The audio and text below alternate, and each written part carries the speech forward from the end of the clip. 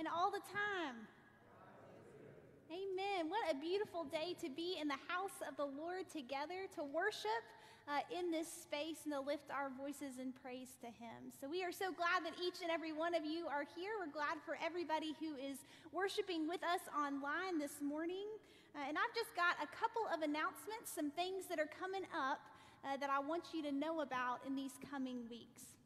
First of all, I just want to say a big thank you to any of you who came and donated blood on Wednesday. It was a gorgeous day to have the blood van outside. I sat out there in a chair for about the first hour just enjoying the sunshine.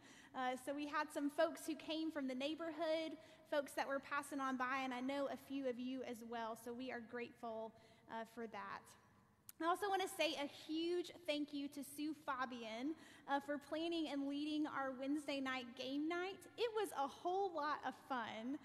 She had all kinds of games for us to play that we could play socially distant and safely, and she even had fun prizes for us to take home. So that was a good time of fellowship. In that same vein, though, I want to let you know that this Wednesday night, we will be resuming our Wednesday night Bible study on Zoom. We'll continue for 6 weeks to finish the book of Acts, and that should get us up close to Easter. So even if you have not been joining us for the book of Acts, this is an easy book for you to jump right into. We'll get you caught right up. So Wednesday night at 6:30, we'd love for you to join us on Zoom. Also want to let our youth who are here this morning know that we are going to be gathering tonight with the youth from St. Paul to pack backpack bags for the children over at Summit Drive. So that'll be tonight at 6 o'clock.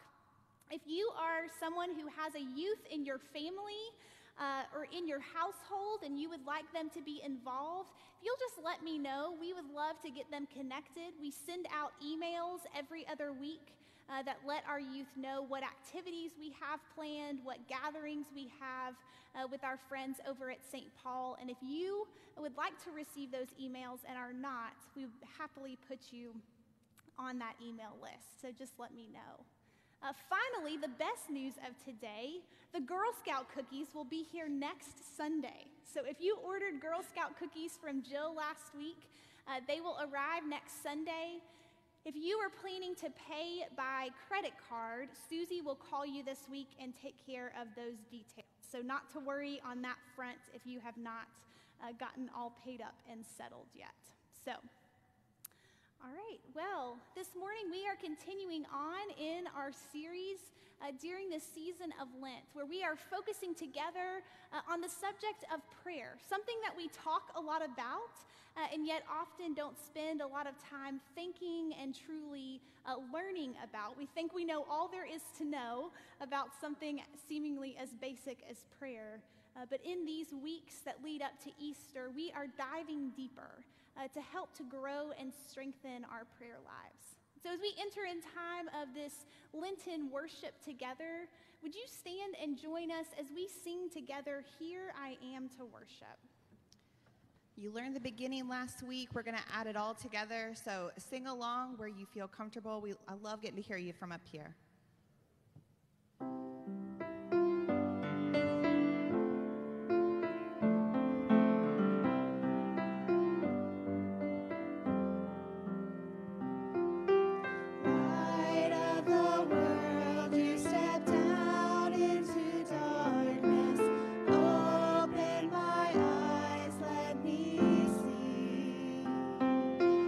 Beauty that made this heart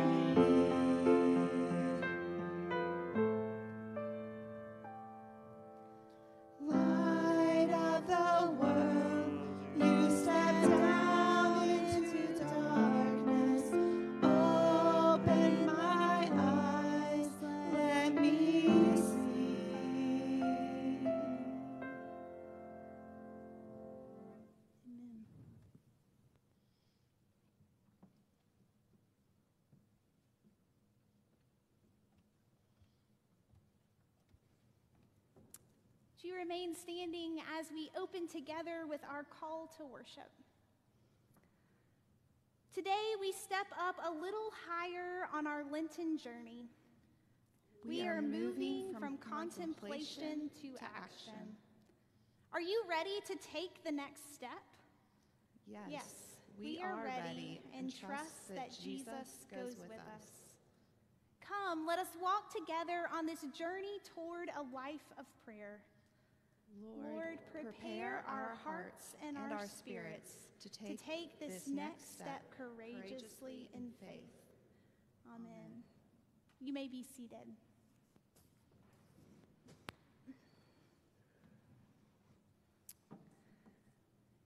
Every single Sunday morning, for a brief moment in time, we come into this space, or we gather in the online space together to worship, to step away for just a moment from the concerns of home and of work and of school and the things that we know will be waiting for us when we leave this place once again. And yet we come together in this space seeking a shift from our ordinary lives into the life of the sacred, from the life of doing things to the life of simply just being in the presence of Jesus. And so this morning, we are going to take a few moments, just like we did last Sunday, to dwell in silence, to think and to listen to the ways that Jesus is journeying alongside us on his way to Jerusalem and to the cross and to the resurrection.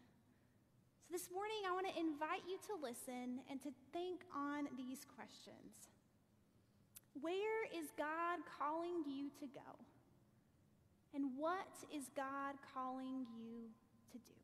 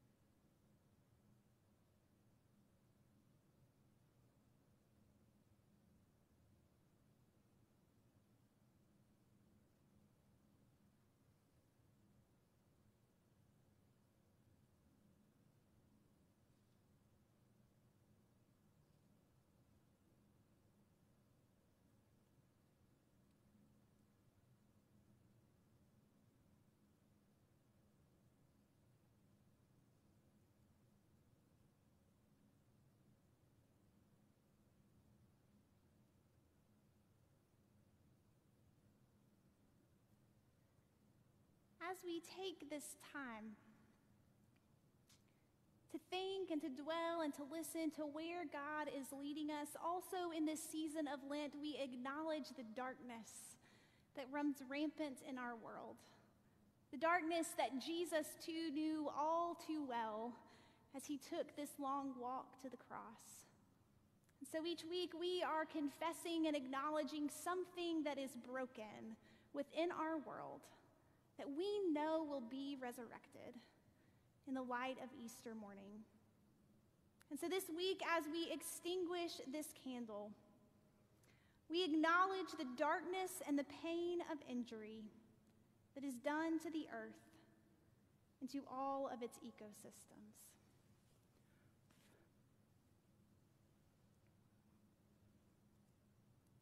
Let us pray.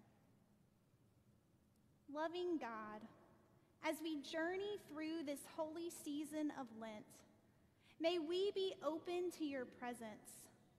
Give us the strength to make the changes that are needed in our lives and the courage to take on the work of transforming the world.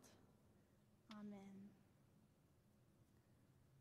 We know that we are called each and every week to follow in the ways that God is leading us to bring light and goodness to this darkened and hurting world.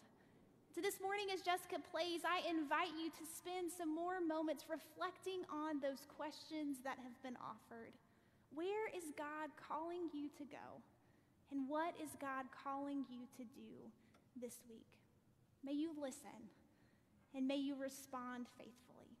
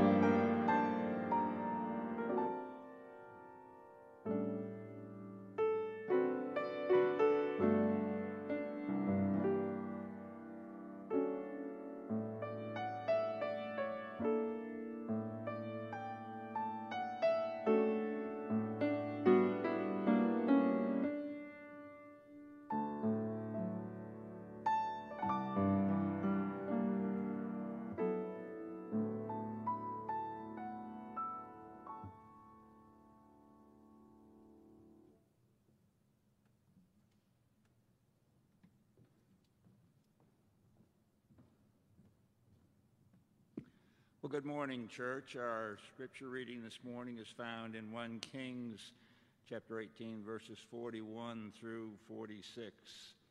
Elijah said to Ahab, "Go up, eat and drink, for there is a sound of rushing rain." So Ahab went up to eat and to drink. Elijah went up to the top of Carmel. There he bowed himself down upon the earth and put his face between his knees. He said to his servant, "Go up now, look towards the sea." And he went up and looked and said, "There's nothing." Then he said, "Go again 7 times." At the 7th time he said, "Look, a little cloud no bigger than a person's hand is rising out of the sea." Then he said, "Go, say to Ahab, harness your chariot and go down before the rain stops you." In a little while the heavens grew black with clouds and wind. There was a heavy rain. Ahab rode off and went to Jezreel. But the hand of God was on Elijah. He girded up his loins and ran in front of Ahab to the entrance of Jezreel. This is the word of God for the people of God. Thanks be to God.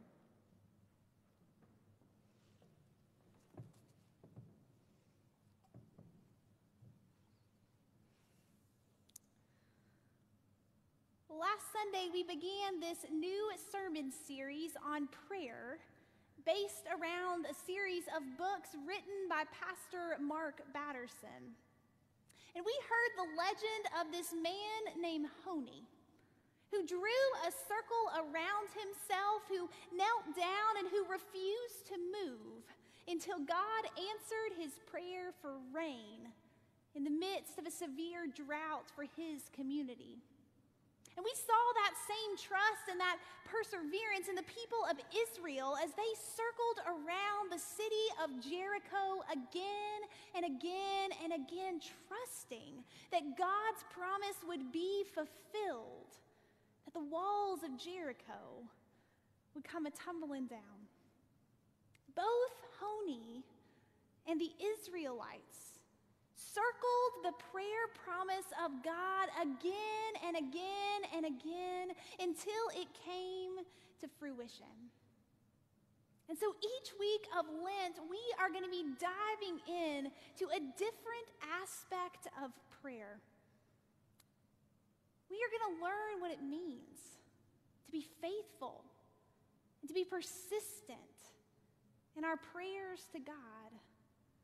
And this morning in particular, we are going to dive deeply into the importance of actually believing in what we are praying for. So as we prepare our hearts for the word of God this day, would you pray with me? Gracious and holy God, Spirit who we know dwells with us even in these moments in time, we ask that you would pour an extra helping of your Spirit upon each of us this day. That wherever it is that you are calling us to go, whatever it is you are calling us to say, whatever it is you are calling us to do, we would be faithful and we would persist. Holy God, speak through me, with me, and even in spite of me. That above all else, your gospel, your good news would be preached. It's in the name of your Son, Jesus Christ, that we pray. Amen.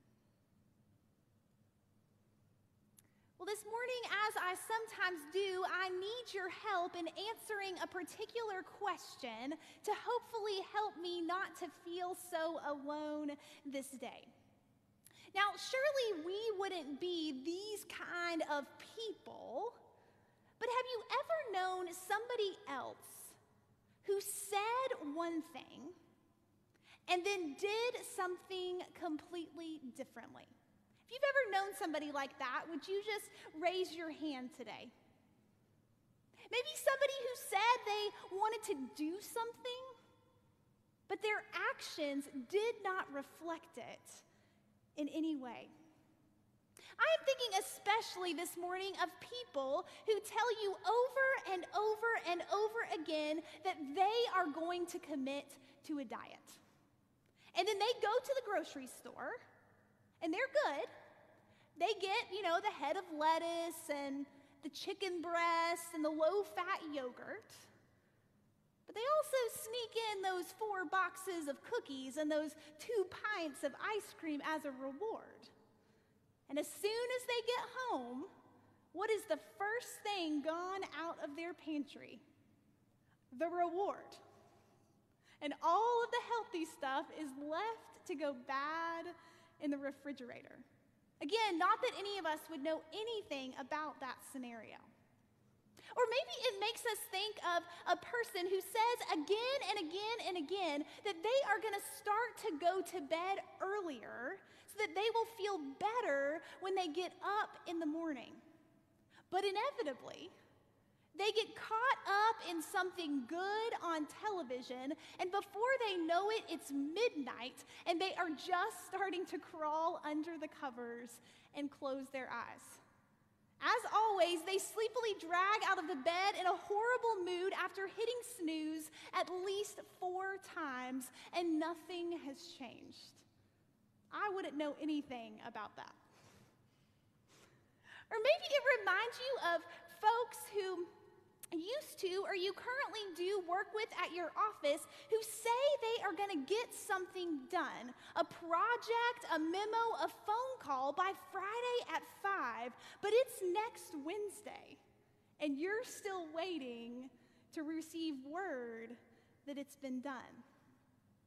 It can be frustrating even for us internally when our actions don't echo our words. And it can be especially infuriating for the person who is on the receiving end when what we say and what we do absolutely don't match. So why would we think that it would be any different when it comes to prayer? How do you think God feels when we pray intently for God's will to be done in a particular situation, and then we live as though we don't even begin to believe that God can and God will get it done? Last week, I asked you to do something a little different, possibly than what you've ever done in your prayer life before. I asked you to choose one person or one situation or something else that was weighing on your heart very heavily that you would be willing to pray for consistently over the course of this season of Lent. To find some time each and every one of these 40 days to lift up before God whatever it was that you had chosen as your prayer focus. And if you weren't here last week, this is an excellent time right now here in this space, in this spirit of worship, to pick your prayer focus. But if you were here, I hope that you have already begun getting into this habit of praying for whatever it was that you chose every single day this week. And if so, I want to ask you this. Have you prayed just to get the words out of your mouth so you could check off your spoke to God today quota? Or have you prayed as though you believed that what you were praying for would actually happen and God's will would be done? Have you ever prayed in such a way that it was evident even to you that you trusted deep down that God was working and would win in that situation?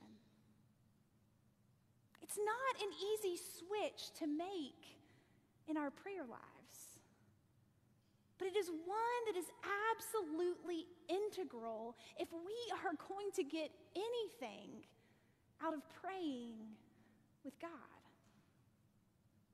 The prophet Elijah is an excellent example of this in the pages of Scripture. Elijah is not somebody that we spend a lot of time with often, and so that means that we don't always know a lot about him.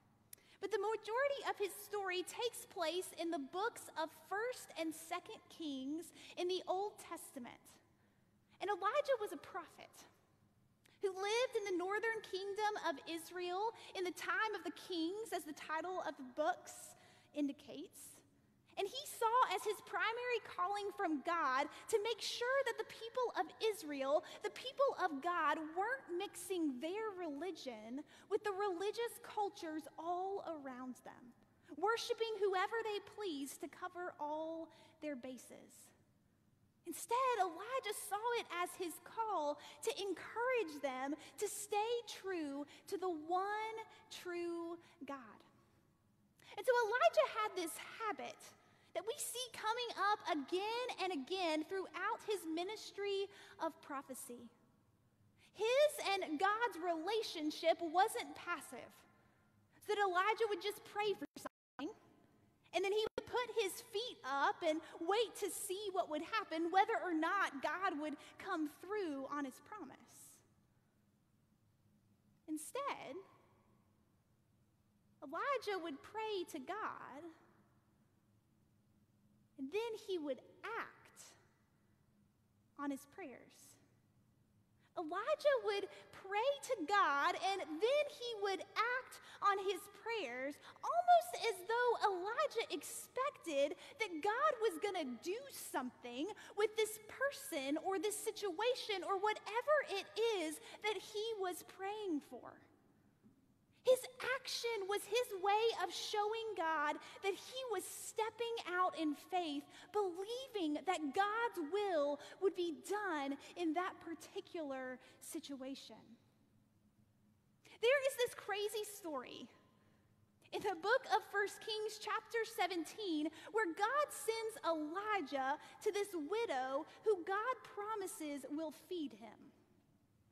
When he gets there, the widow herself is starving, having nothing more than a little bit of baking meal in a jar and a tiny bit of oil in a jug. Just enough for her and her son to have as a last meal before they will die of starvation. But Elijah, trusting that God would make good on God's promise and somehow convincing this woman of the same through sharing God's promise with her, tells the widow to go ahead and bake a cake for him.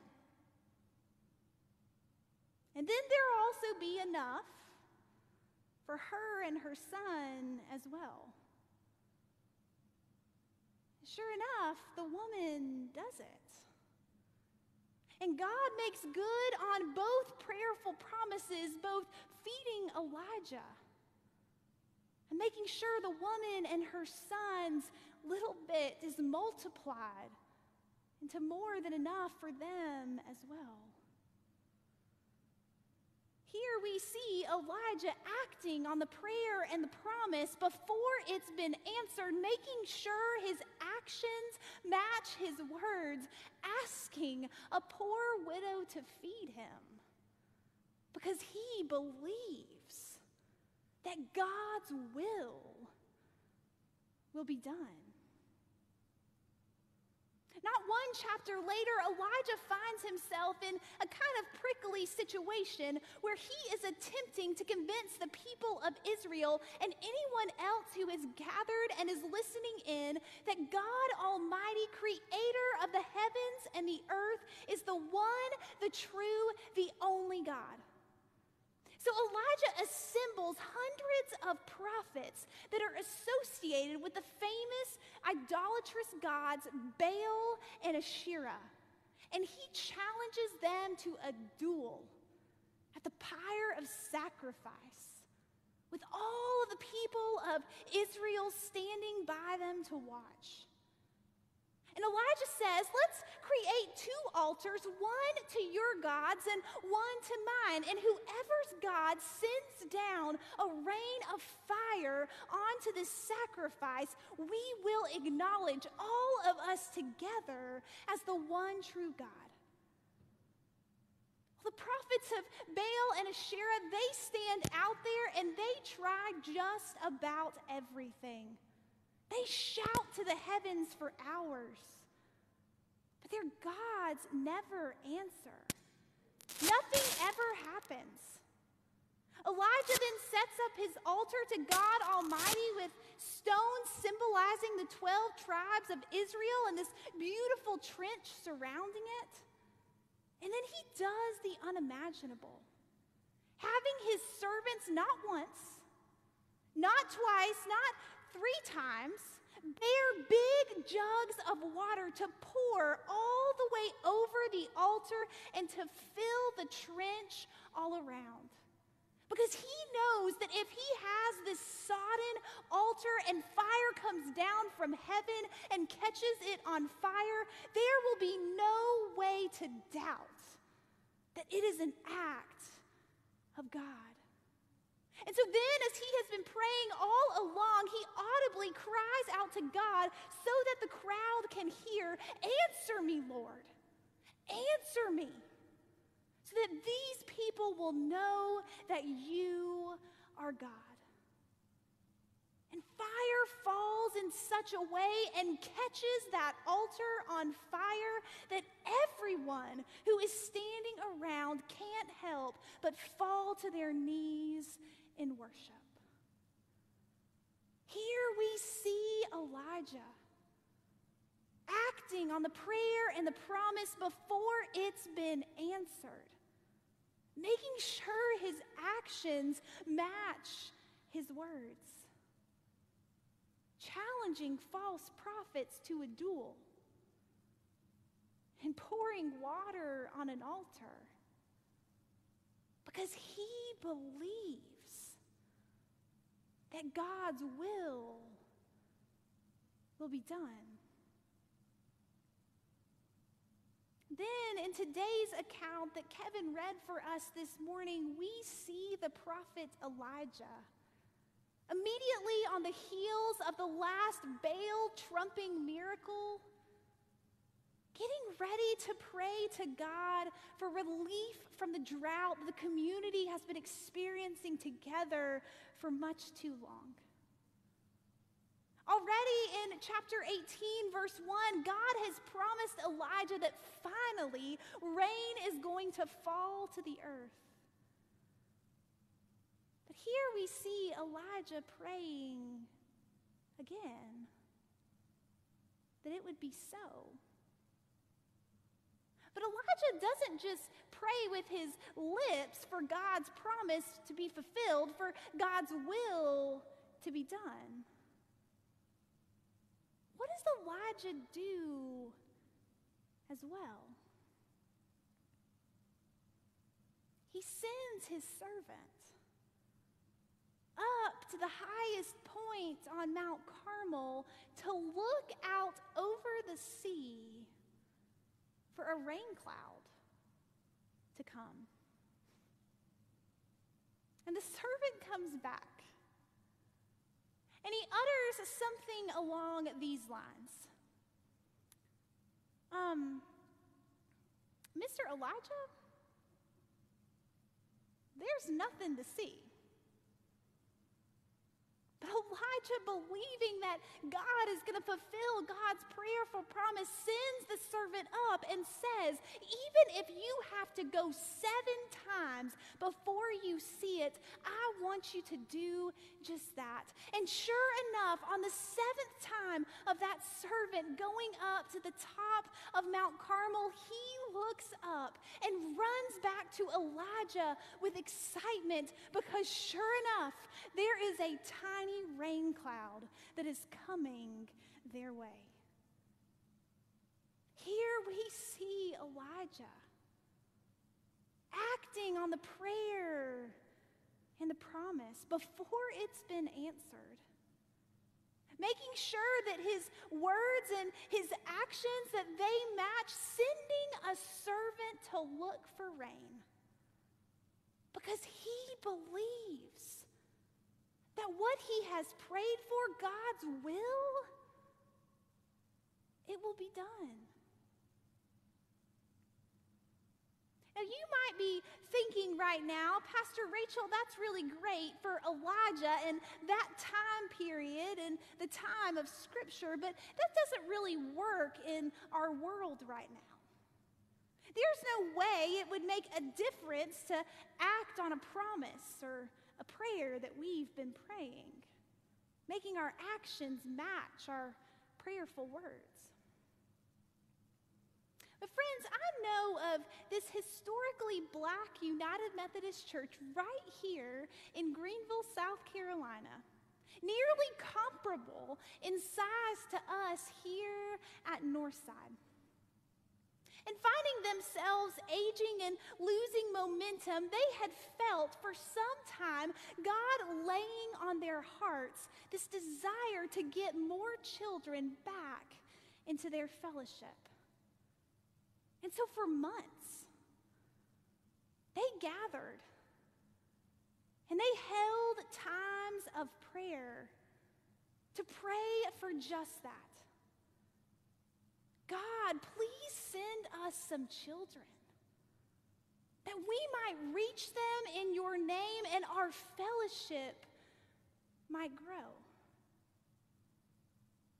And if you went to this church and you asked them, they would be honest with you that they got discouraged because no fruit seemed to be coming. No change seemed to be happening. They were convinced that God wasn't going to answer their prayer. Until one day, somebody in the congregation had a suggestion. Maybe we need to not just pray, but to do something. To show God that we believe he's actually going to answer our prayer and show up. And so in a church with nearly no children, on a Saturday afternoon, they gathered together and they painted a room in their building in bright colors. They set up a bookcase in the corner with age-appropriate reading materials. They bought toys for play by children they didn't even know. And then they recruited a children's leader. And you know what happened?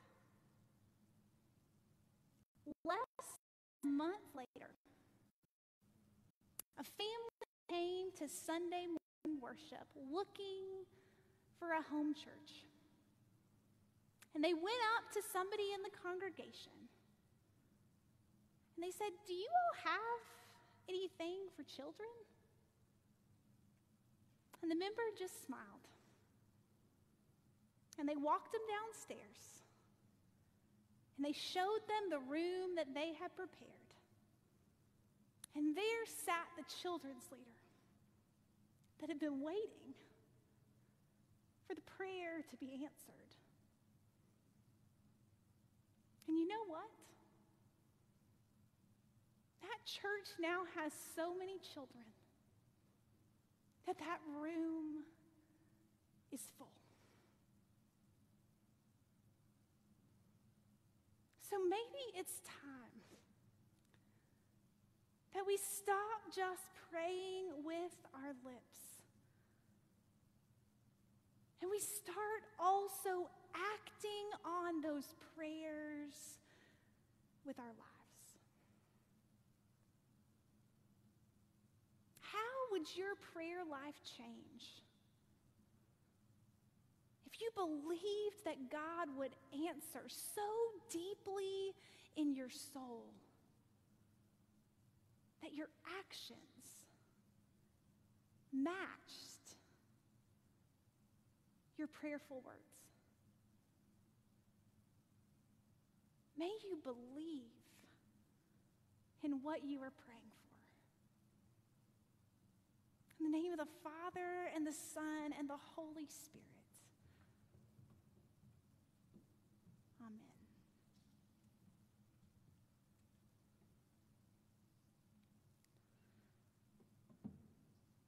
This morning, we have the opportunity to take that first step, to spend some moments in time here in our sanctuary together to pray over whatever it is, either for this congregation or in your personal life, that you want to lift up before God. But we know that that prayer doesn't end here in these pews. It doesn't end in these moments of worship. This morning we pray as well that as we leave this place, God would give us that next step of faith, of how we can show him that our actions confirm we believe that his will be done. So this morning, would you join me as we pray?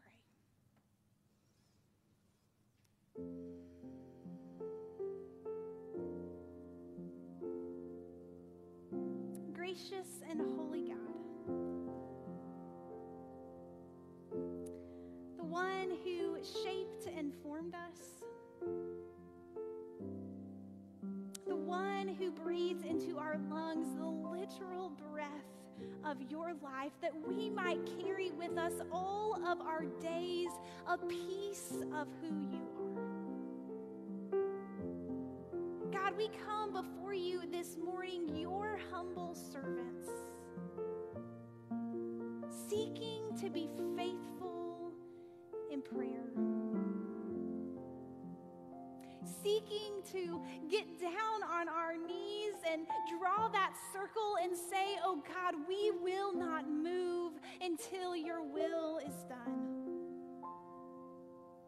God, to do things that reflect in our actions that we believe that whatever it is we are praying for over these 40 days, that you would bring to fruition.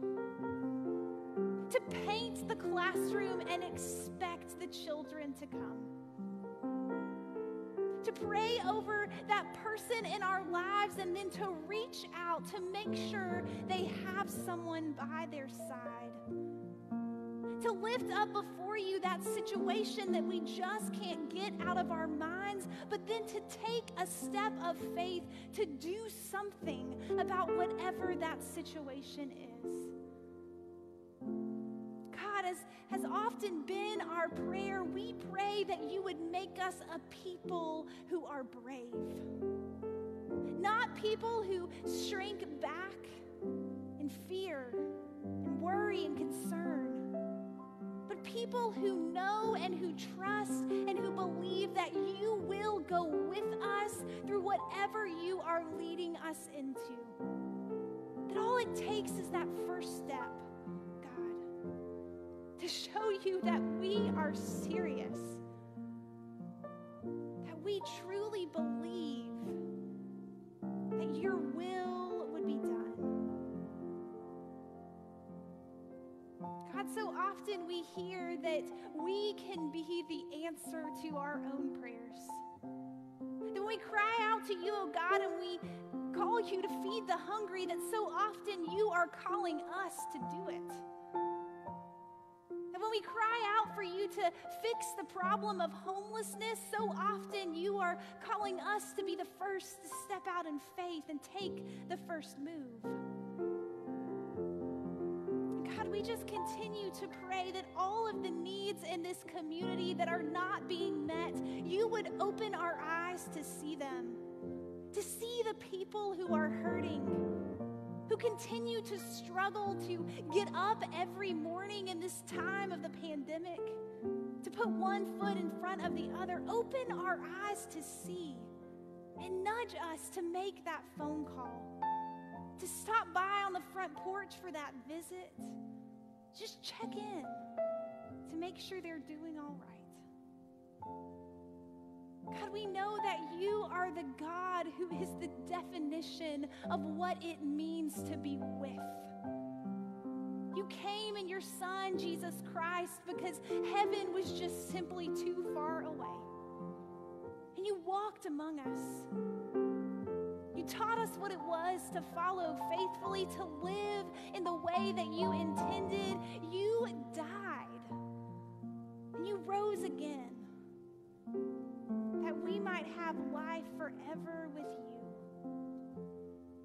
And God, we thank you for that promise and the trust that we have in it, that it will be done. So God, out of that great sense of gratitude this morning, we pray now in the way that your Son, Jesus, taught us. Our Father, who art in heaven, hallowed be thy name. Thy kingdom come, thy will be done, on earth as it is in heaven. Give us this day our daily bread, and forgive us our trespasses, as we forgive those who trespass against us. Lead us not into temptation, but deliver us from evil. For thine is the kingdom and the power and the glory forever and ever. Amen.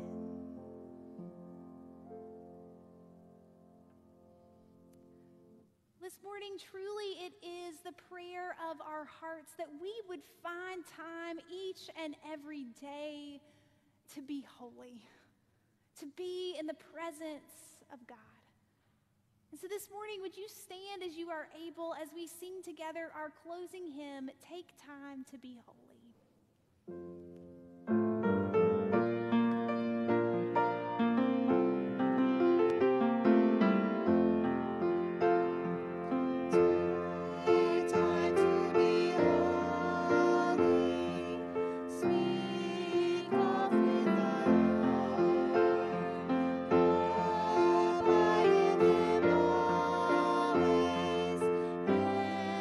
Feed on his word.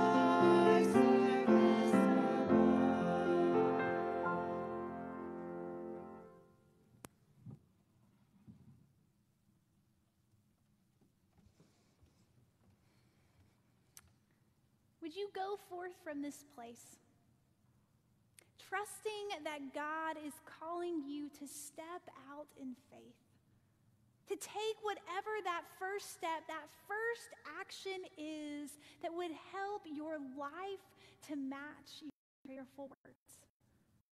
May you do it this week and be in awe of the way that God responds.